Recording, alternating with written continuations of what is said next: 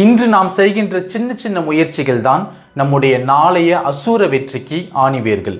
இந்த வீடியோவில் ஆங்கிலம் கற்றுக்கிற ஒரு சின்ன முயற்சியாக ஒரு 25 ஆங்கில வாக்கியங்கள் கற்றுக்க போகிறோம். அதை முழு ஈடுபாட்டோட கற்றுக்கலாம் வாங்க.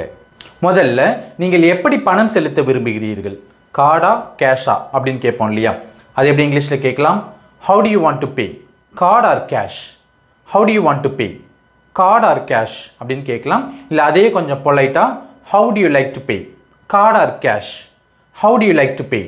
Card or cash அப்படின்னு கேட்கலாம். நான் காசோலையாக செலுத்த விரும்புகிறேன் அப்படின்னு சொல்லுவோம். அல்லது நான் செக்காக பே பண்ண விரும்புகிறேன் அப்படின்னு சொல்லுவோம். அது இங்கிலீஷில் I would like to pay by check. I would like to pay by check அப்படின்னு சொல்லலாம். அப்படி இல்லைனா I would like to pay with a check. I would like to pay with a check அப்படின்னு சொல்லலாம். நான் கிரெடிட் கார்டு மூலம் பணம் செலுத்த விரும்புகிறேன் அப்படின்றது எப்படி இங்கிலீஷில் சொல்லலாம்? I would like to pay by credit card. I would like to pay by credit card அப்படின்னு சொல்லலாம். அப்படி இல்லைனா I would like to pay with a credit card. I would like to pay with a credit card அப்படின்னு சொல்லலாம். நான் பணமாக செலுத்த விரும்புகிறேன் அப்படின்னு சொல்லுவோம். இதை நம்ம 3 விதமாக சொல்லலாம். ஒன்று I would like to pay by cash. I would like to pay by cash அப்படின்னு சொல்லலாம். அப்படி இல்லைனா I would like to pay with cash. I would like to pay with cash அப்படின்னு சொல்லலாம். இல்லைனா மூணாவது விதமாக I would like to pay in cash. I would like to pay in cash அப்படின்னு சொல்லலாம். இந்த இடத்துல நம்ம ஒன்று கவனிக்கணும். நம்ம கிரெடிட் கார்டு மூலமாக பே பண்ணுறதா இருந்தாலும் சரி, அல்லது செக் மூலமாக பே பண்ணுறதா இருந்தாலும் சரி, அல்லது கேஷ் மூலமாக பே பண்ணுறதா இருந்தாலும் சரி, இது எல்லாத்துக்கும் முன்னாடியுமே நம்ம பை யூஸ் பண்ணலாம். அப்படி பை யூஸ் பண்ணும் போது நம்ம இந்த வார்த்தைகளுக்கு முன்னாடிலாம் ஏ அண்ட் தன்ற ஆர்டிகல்ஸ்லாம் எதுவுமே பயன்படுத்த மாட்டோம். இப்போ எடுத்துக்காட்டுக்கு பே பை செக் அப்படின்னு சொல்லலாம், அல்லது பே பை கிரெடிட் கார்டு அப்படின்னு சொல்லலாம், அல்லது பே பை கேஷ்ன்னு சொல்லலாம். இதுக்கு முன்னாடிலாம் நம்ம ஆர்டிகல்ஸ் பயன்படுத்த மாட்டோம். அதே போல் இந்த 3 வார்த்தைகளுக்கு முன்னாடி நம்ம வித்தும் பயன்படுத்தலாம். ஆனால் வித்து பயன்படுத்தும் போது கவுண்டபிள் நவுன்ஸுக்கு முன்னாடிலாம் நம்ம என்ன பண்ணுவோம்?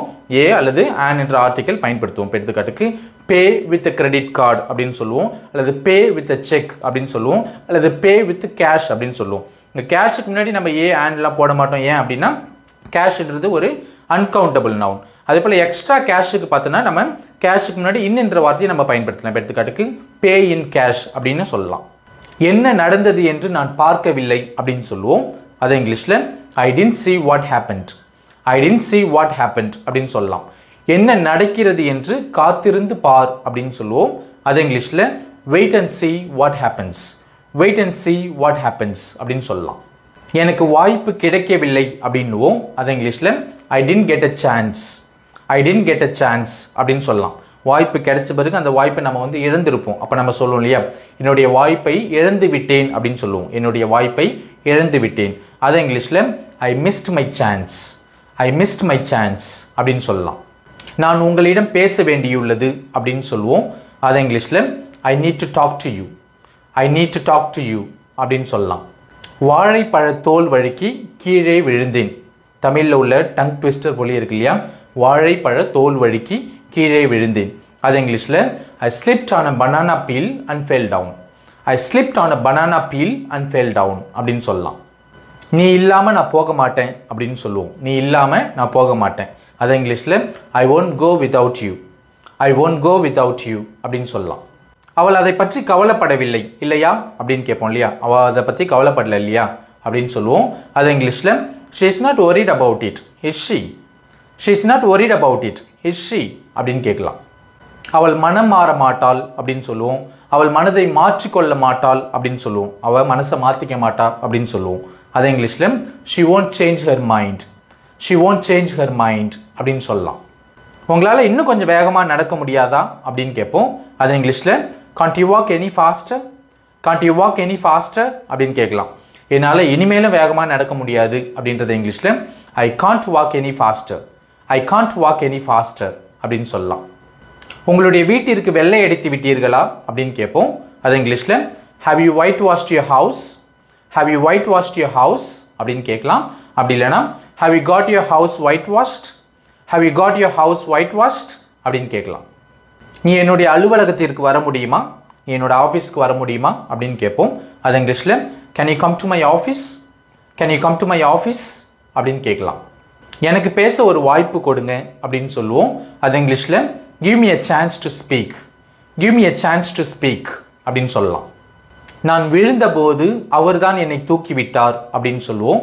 அது இங்கிலீஷில் when I fell down he was the one who picked me up. when I fell down he was the one who picked me up அப்படின்னு சொல்லலாம். நேராக சென்று பேருந்து நிறுத்தத்தில் வலப்புறம் திரும்பவும் அப்படின்னு சொல்லுவோம். அதாவது வழி கேட்டாங்கன்னா நம்ம சொல்லுவோம் இல்லையா, ஸ்ட்ரைட்டாக போயிட்டு பஸ் ஸ்டாப்பில் ரைட் எடுங்க அப்படின்னு சொல்லுவோம். அது இங்கிலீஷில் go straight and turn right at the bus stop. go straight and turn right at the bus stop அப்படின்னு சொல்லலாம். நாங்கள் இறுதியாக ஒரு முடிவுக்கு வந்துள்ளோம் அப்படின்னு சொல்லுவோம். அதாவது கடைசியில் நாங்களாம் சேர்ந்து ஒரு முடிவுக்கு வந்திருக்கோம் அப்படின்னு சொல்லுவோம். அது இங்கிலீஷில் we have arrived at a decision finally. we have arrived at a decision finally அப்படின்னு சொல்லலாம். நீங்கள் எந்த மருத்துவமனைக்கு செல்ல விரும்புகிறீர்கள் அப்படின்னு கேட்போம். அது இங்கிலீஷில் which hospital do you want to go to? which hospital do you want to go to அப்படின்னு கேட்கலாம். இல்லை அதையே கொஞ்சம் பொலைட்டாக கேட்கணும் அப்படின்னு ஆசைப்பட்டீங்கன்னா which hospital would you like to go to? which hospital would you like to go to அப்படின்னு கேட்கலாம். என்ன ஆச்சு, ஏன் சோகமாக இருக்கிறேன் அப்படின்னு கேட்போம். அது இங்கிலீஷில் what's wrong?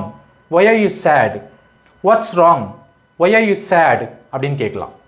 செவ்வாய்க்கிழமை நீ ஃப்ரீயா அப்படின்னு கேட்போம். அது இங்கிலீஷில் are you free on Tuesday? are you free on Tuesday அப்படின்னு கேட்கலாம். அதை செய்யாதே வலிக்கிறது அப்படின்னு சொல்லுவோம்.